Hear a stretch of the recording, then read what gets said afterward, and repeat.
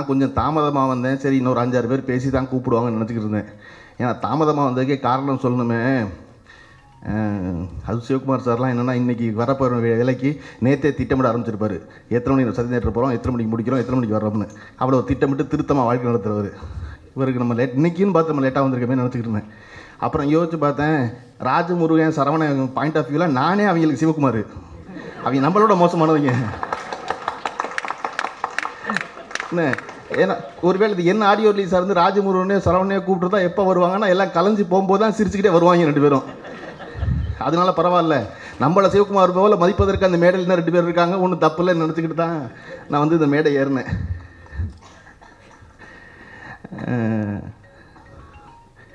இது இந்த படத்தினுடைய இயக்குனர் சரவணன் வந்து யுகபாரதியுடைய ஒரு நீண்ட கால நண்பர். எல்லோரும் உங்களுக்கு சொல்லியிருப்பாங்க. யுகபாரதி பாடல் எழுத வரும் பொழுது சரவணன் தான் நட்பு. சரவணன் தம்பியாகத்தான் முருகனை தெரியும், ராஜமுருகனை தெரியும். இப்போ யுகபாரதி தன்னுடைய வந்து வெற்றிகரமாக பாடலாசிரியர் ஆன பிறகு ஒரு புத்தகம் எழுதுகிறாரு, நடைவண்டி நாட்கள்னு. அதில் வந்து அவருடைய எப்படி கிளம்புனேன், இப்போ படிக்க வந்தேன், எப்படி மெட்ராஸுக்கு வந்தேன், மெட்ராஸில் என்ன வேலை செஞ்சேன் அப்படின்னு எழுதிட்டு வரும்போது வழக்கம் போல் மெட்ராஸுக்கு வந்து சேர்ந்த எல்லோரும் பட்ட கஷ்டங்களை எல்லாம் எழுதுகிறாரு. இப்போ பொதுவாக நான்லாம் பார்த்தீங்கன்னா இந்த கஷ்டத்தை சொல்ல மாட்டேன். யுகபாரதி அப்படியான எண்ண ஓட்டம் உள்ள ஒரு ஆள் தான். நம்ம சென்னைக்கு வந்து என்னவெல்லாம் கஷ்டப்பட்டோம், ஒரு வேளை சாப்பிட முடியாமல் வேர்க்கடலை சாப்பிட்டு டி நகர்லேருந்து விருகம்பாக்கத்தில் நடந்தோம்லாம் சொல்லக்கூடாது. ஏன்னா அது வந்து தேச விடுதலைக்காக நடந்ததில்லை, நம்ம கார் வாங்குறதுக்காக நடந்தது, அது நம்ம வீடு வாங்குறதுக்காக நடந்தது. அதனால் அதையெல்லாம் சொல்லக்கூடாதுன்னு நினைப்பேன். அந்த எண்ண ஓட்டத்தில் இருக்காள் தான் யுகபாரதி. ஆனாலும் அதை மீறி சொல்லும் அளவுக்கு பிரச்சனை இருக்குது. காரணம் கையில் கடைசி 50 ரூபா தான் இருக்குது, பக்கத்தில் சரவணை மட்டும்தான் இருக்கான். இந்த 50 ரூபாயை வச்சுக்கிட்டு இந்த மாதத்தை ஓட்டணும், எப்படி ஓட்டுறதுன்னு தெரியல, சரியா ஒரு குழப்பமாக இருக்குது. அந்த மாதிரி சம்பளம் வந்துடும் பத்திரிக்கை ஆஃபீஸ்லேருந்து. ஆனால் அதுவரையும் ஓட்டணுமேனு குழப்பத்தில் இருக்கும்பொழுது ரொம்ப சோர்வாக யுகபாரதி அறைக்கு திரும்புகிறாரு. திரும்பினா சரவணை உற்சாகமாக இருக்கான். யுகபாரதிக்கு ஆச்சரியம், 50 ரூபா தான் இருக்குன்னு அவனுக்கு தெரியும், ஆனால் இவன் இவ்வளோ உற்சாகமாக இருக்கானே என்னன்னு கேட்டால், நாளைக்கு ஒரு பேச்சு போட்டி இருக்குது, பத்மஸ்ரீ கமலஹாசன் அவர்களுடைய பிறந்தநாள் விழாவுக்கு ஒரு பேச்சு போட்டி அறிவிச்சிருக்காங்க. அதுக்கு பேச போனால் பரிசு இருக்குது. முதல் பரிசு 5000 ரூபா, 2வது பரிசு 3000 ரூபா, 3வது பரிசு 1000 ரூபா, ஆறுதல் பரிசு 750 ரூபா, குறைஞ்சபட்சம் ஆறுதல் பரிசாவது வாங்கிடலாம் அப்படின்னு ஒரு நம்பிக்கை இருக்குது சரவணனுக்கு, இந்த படத்துடைய டைரக்டர் சரவணனுக்கு. ஆனால் யுகபாரதிக்கு அவரை விடவும் கூடுதல் நம்பிக்கை. காரணம் சரவணன் வந்து தஞ்சாவூர் மாவட்டம் பூரா வந்து எல்லா மேடைகளிலும் எவ்வளோ சிறப்பாக பேசி பரிசு பெற்றவர் என்பதை அந்த ரகசியம் யுகபாரதிக்கு தெரியுங்கிறதுனால இப்போ 750 ரூபா உறுதி நாளைக்கு சாயந்தரம். சரின்னு இவரும் உற்சாகமாகி அடுத்த நாள் காலையில் அந்த பேச்சு போட்டிக்கு கிளம்பி போனால் அங்கே எல்லாம் பேர் கொடுத்து எல்லாம் வாங்கி பார்த்துட்டு சரவணன் கல்லூரியிலேருந்து ஏற்கனவே ஒருத்தர் கலந்துக்கிட்டதுனால 2வது ஆளை அனுமதிக்க மாட்டோம்னு சொல்லிடுறாங்க. ஒரு கல்லூரிக்கு ஒருத்தர் தான் அப்படின்னு. சரி விடு அவ்வளோதான் அப்படின்னு நினச்சிக்கிட்டு 2 பேரும் தான் பையில் 50 ரூபா இருக்குன்னு தொட்டு பார்த்துக்கிட்டு பக்கத்தில் ஒரு நண்பர் இருக்கார், அவரை போய் பார்த்துட்டு வருவோம் அப்படின்னு பார்க்க போனால் அவரை கூட்டு போய் டீ சாப்பிட்லாமாங்கிறாரு. சரி வாங்கன்னு அந்த நண்பரை கூட்டிகிட்டு டீ கடைக்கு போனால் அந்த டீ கடைக்காரர் ரொம்ப முறைக்கிறாரு. ஏன் இவர் இவ்வளோ முறைக்கிறாரு யோசனை இல்லை. 3 பேர் டீ குடிச்சிட்டு அவன் தான் கூப்பிட்டு போயிருக்கான் டீ குடிக்க, இருந்தாலும் நம்ம சும்மா இருக்க முடியாதுல்ல, யுகபாரதியுடைய கௌரவம் விடாதுல்ல. அதில் வந்து அந்த 50 ரூபாய் எடுத்து கொடுக்குறாரு. கொடுத்தா டீ குடிக்க கூட்டு போன நன்மை சொல்கிறேன், அந்த 3 டீ போக பழைய பாக்கி சிகரெட் இருக்குல்ல அதுக்கு சேர்த்து எடுத்துக்கங்க அப்படின்னு. இப்போ இவனை பார்க்காம தான் அந்த 50 ரூபாய் அது மிஞ்சி இருக்குது. இப்போ அந்த 50 ரூபாயும் போச்சேன்னு சரி பரவாயில்ல வா அப்படின்னு சரவணனை உற்சாகப்படுத்தி வந்துட்டோம், நம்ம கமலஹாசனையாவது போய் பார்ப்போம். அதோடு அங்கே வந்து எல்லாருக்கும் மதிய சாப்பாடு ஏற்பாடு பண்ணியிருக்காங்க. கமலஹாசனை பார்த்த மாதிரியும் ஆச்சு, மத்தியானம் சாப்பிட்ட மாதிரியும் ஆச்சுன்ட்டு நல்ல யோசனையாக இருக்கட்டும். மறுபடியும் 2 பேரும் உள்ளே வந்தால் அந்த அமைப்பாளர் நீங்கள் தானே அங்கே முதல்ல வந்தீங்கன்னு. ஆமாம், திட்டத்தை விட ஏற்கனவே திட்டமிட்டதை விட சீக்கிரம் முடிஞ்சிருச்சு நிகழ்ச்சி, கமலஹாசன் வர வரையும் நீட்டிக்கணும், அதனால இன்னும் கொஞ்சம் கூடுதலாக போட்டியாளர்களை சேர்க்குறோம், நீங்கள் வேணால் பேசுகிறீங்களான்னு உற்சாகமாயிறாரு சரவணன். உற்சாகமாகி பேச போனால் முதல் சுற்றில் 60 பேர். 60 பேரில் சரவணன் பேச அந்த பதட்டம், பரிசு வாங்கிடணும், 750 ரூபா ரொம்ப முக்கியம், நோக்கம் ஆறுதல் பரிசு தான். அதில் வந்து பேசும்போது வேர்த்து இருத்து பதட்டமாகி இன்னும் யுகபாரதி கீழே இருந்து பார்க்குறாரு. விலகி நின்று பார்க்கும்பொழுது இந்த சரவணனை நம்ம எவ்வளோ துன்பப்படுத்தியிருக்கோம், எவ்வளோ எடுத்துரிஞ்சு பேசியிருக்கோம், எவ்வளோ திட்டியிருக்கோம். ஆனால் இன்றைக்கி இவ்வளோ பிரமாதமாக இந்த பதட்டம் பூரா அவனுக்கு எப்படியாவது 750 ரூபாய் சம்பாதிச்சிருந்தானே தானே அப்படிங்கிறத இவனுக்கு ஏதாவது ஒன்று செய்யணும் பேசி முடிச்சு வரும்போது தோணி பக்கத்து கடையில் போய் ஒரு சிகரெட்டும் ஒரு தீப்பெட்டியும் வாங்கி கொண்டு வந்து வச்சுட்டு நிற்கிறாரு. பேசி முடித்த சரவணன் கீழே இறங்கினா முதல் முறையாக அவருடைய நண்பன் யுகபாரதி அவருக்கு சிகரெட் வாங்கி கொண்டு கொடுக்குறாருன்னா சரவணனுக்கு இப்போ குற்ற உணர்ச்சி அதிகமாகிடே, நீ ஏன்டா அதெல்லாம் வாங்குறேன், நான் வாங்கிக்க மாட்டேன் அப்படிங்கிறாரு. யுகபாரதியோட பரவாயில்லடா கொடுத்தா இந்த 60 பேரில் 2வது சுற்றுக்கு தேர்ந்தெடுக்கப்பட்டார் சரவணன். 60-40 2வது சுற்று வருது. 2வது சுற்றில் வந்து 17 பேரை தேர்ந்தெடுக்கிறாங்க. அந்த 17 பேர்லையும் சரவணன் தேர்ந்தெடுக்கப்பட்டார். தேர்ந்தெடுக்கப்படணும். இப்போ ஆறுதல் பரிசு உறுதி. இதில் நம்ம 17ல் 4 வரணும், அவ்வளவுதான் நோக்கம். அப்படின்னா இப்போ மறுபடியும் பேச வந்து திருமதி கமீலா தான் நடுவர். அதுக்கு பேச போனால் யுகபாரதி எல்லா வகையிலும் எல்லா உதவியும் செய்ய தயாராக சரவணனுக்கு எப்படியாவது ஆறுதல் பரிசு வாங்கிடணும். இப்போ மேடைக்குன்னா சரவணன் பேச்சு யுகபாரதிக்கு தெரியும், அவ்வளோ பிரமாதமாக அதில் பேசுகிறாரு. எல்லாம் பேசி முடித்து கமலஹாசன் அது பேசுகிறதுக்கு முன்னாடி வேறு அறிவிக்கிறாங்க வந்து மன்றத்தில், யாரும் சாரை புகழ்ந்து பேசாதீங்க, புகழ்ந்து பேசுகிறதுனால பரிசு கிடைக்க நினைக்காதீங்க, புகழ்ந்து பேசினா பரிசு கிடைக்காது அப்படின்னு. இப்போ இந்த 17 பேர் பதட்டத்தில் ஏறி பேச ஆரம்பித்தா சரவணை வந்து பல்வேறு கொட்டேஷன்லாம் சொல்லி அவர் இப்படி சொன்னார், இவர் இப்படி சொன்னார்னு எல்லாத்தையும் சொல்லி முடித்து பேசி முடிச்சு உட்காடுறாங்க. உட்காந்தா கமலஹாசன் வர்றாரு. கமலஹாசன் பேச்சில் 2 தடவை சரவணன் பேரை குறிப்பிடுறாரு. அதுவே இவர்களுக்கு சந்தோஷமாயிருது. ஆனாலும் அதனால் வயிறு நிறையாது இல்லையா? ஆறுதல் பரிசு ரொம்ப முக்கியம்.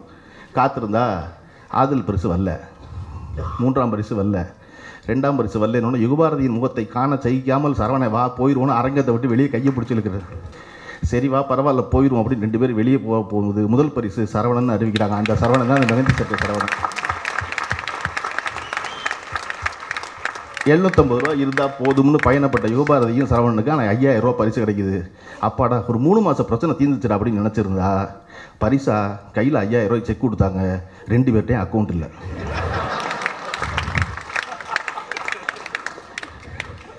யுகபாரதி இன்னைக்கு எத்தனை அக்கௌண்ட் வச்சுருக்காரு, எத்தனை வீடு வச்சுருக்காரு, எவ்வளோ இடம் வச்சுருக்காருன்னு எனக்கு தெரியும். ஆனால் யுகபாரதி முதல் அக்கௌண்ட் ஆரம்பித்தது சரவணனுடைய படத்தை போடுறதுக்காக தான் அக்கௌண்ட் ஆரம்பித்தார் யுகபாரதி. அதன் பிறகு தம்பி முருகன் வந்து சேர்றான். முருகன் வந்து வேடன் ஆஃபீஸில் வேலைக்கு சேர்றான். யுகபாரதி அறையில் தான் தங்குறான். தங்கும் பொழுது அந்த வயதிற்கே உரிய எல்லா காரியங்கள் எல்லா செயல்பாடுகளையும் செய்கிறான். செய்யும்போது முருகனுக்கு எத்தனை அண்ணன் இருந்தாலும் அவன் எந்த அண்ணங்கிட்ட அடி வாங்கினான்னா யுகபாரதிங்கிற அண்ணங்கிட்ட மட்டும்தான் அவன் அடி வாங்கினான். அதை சரவணங்கிற அண்ணன் அனுமதிச்சான். நான் அடிக்க முடியாது, நான் அடிக்கக்கூடாது, அதனால் நீ நல்லா அடி அப்படின்னு. இன்னைக்கு வரையும் ராஜு முருகன் இவ்வளவு பணிவாக இந்த மேடையில் உட்காந்துருக்கான்னா அதுக்கு காரணம் பக்கத்தில் உட்காந்துருக்க யுகபாரதி தான்.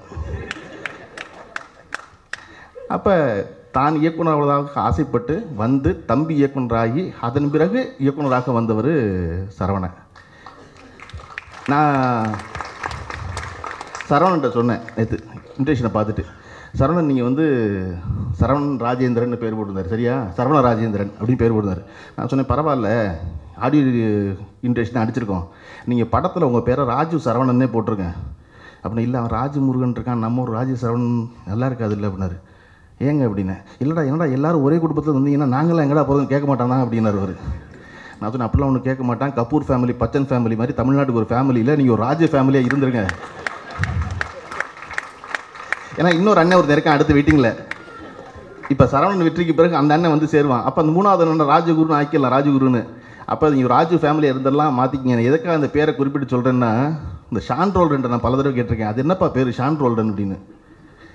எனக்கு ஷான் ரோல்டன் சொன்ன பதில் ரொம்ப பிடிச்சிருந்துச்சு. இல்லை சார் தமிழ்நாட்டில் பேரை வச்சு ஜாதியை கண்டுபிடிச்சிட்றாங்க, இப்போ கண்டுபிடிக்க முடியாது இல்லை அப்படின்னா.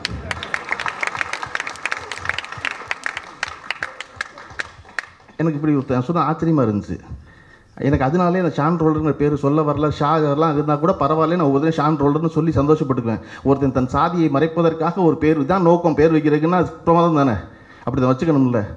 இந்த படத்தினுடைய கதாநாயகன் தயாரிப்பாளர்கள் எல்லோரும் வந்து சமையல் சாப்பாட்டு கேட்ரிங் பண்ணுறதா சொன்னாங்க. அது ரொம்ப சிறப்பு. காரணம் இந்த உலகத்தில் செய்கிற தொழிலில் 2 தொழில் செய்கிறதான் ரொம்ப நேர்த்தியோட கஸ்டமரை பற்றிய கவலையோடு செய்கிறவங்க, திரும்ப வரணும்னு. ஒன்று சாப்பாடு போடுறவங்க, இன்னொன்று முடி வெட்டுறவங்க. ஏன்னா இது முடி வளர்ந்தே ஆகும், சாப்பாடு போடுறோடி பசிச்சே ஆகும். மற்ற எல்லா தொழில் பண்ணுறவனும் கஸ்டமர் அவ்வளோ கவனம் பார்த்துக்க வேண்டியதில்லை. ஏன்னா மறுபடியும் இந்த கஸ்டமர் வராமல் போவான். ஒரு சட்டை விற்கிறவன் அவளுக்கு சின்சியராக பார்த்துக்க வேண்டியதில்லை. காரணம் சட்டை வாங்குறவன் அடுத்த மாதத்துலேருந்து காந்தி மாதிரி சட்டை போட வேண்டியதில்லை, முடிவெடுத்துட்டான்னா அவன் கஸ்டமர் இல்லை. ஆனால் முடிவெட்டுற ஆளும் சாப்பாட்டு ஆளும் அதை பண்ணவே முடியாது. ரொம்ப அக்கறையோட ரொம்ப கவனத்தோடு போடணும். அதனால் நீங்கள் பொதுவாக அந்த சமையல் வேலைகள் இருக்கால் பார்த்தீங்கன்னா ரொம்ப திருத்தமாக ஆகமாக வந்தாளுக்கு எந்த குறையும் இல்லாமல் பண்ணிடணும்னு நினைப்பாங்க. முடிவெட்டுறாலும் பார்த்தீங்கன்னா கண்ணாடியில் பார்க்கும்போது எப்பொழுது பெரும்பாலும் முடிவெட்ட கடையில் போய் உட்காரும்போது என்ன செய்வோம்னா நம்மளை பார்த்து அழகில் வாங்கிட்டே இருப்போம். நம்மளை விட்டு இப்படி முடிவெட்டுறவரை பார்த்தோம்னா அவர் அவ்வளவு நேர்த்தியாக குனிஞ்சு அந்த பக்கம் பார்த்து இந்த பக்கம் பார்த்து அப்படிலாம் எப்படி தெரியும்னு தெரியல, தலையில் குனிஞ்செல்லாம் பார்ப்பார், எல்லாம் ஒரே அளவில் இருக்கான்னு. அந்த மாதிரி அவ்வளவு நேர்த்தி இருக்கும் அதில். இவர்கள் இந்த படத்தின் தயாரிப்பாளர்கள் சமையல் வேலையாக இருக்கும் பொழுது சாப்பாடுற ஆளை அவ்வளவு கவனத்தோட அனைத்து சுவையும் பரிமாறணுங்கிற அக்கறையில் இருக்கவங்க. சினிமாவும் அப்படித்தான், அனைத்து சுவையும் எல்லாருக்கும் பிடிச்சதாக இருக்கணுங்கிறது தான். தமிழ் சினிமா மெதுவாக மீண்டு வந்து இப்போ என்னென்னா குடும்பமாக எல்லாரும் பார்க்கும் படங்களை எடுப்பதில் ஆர்வம் செலுத்தி கொண்டிருக்கிற காலகட்டம் இது.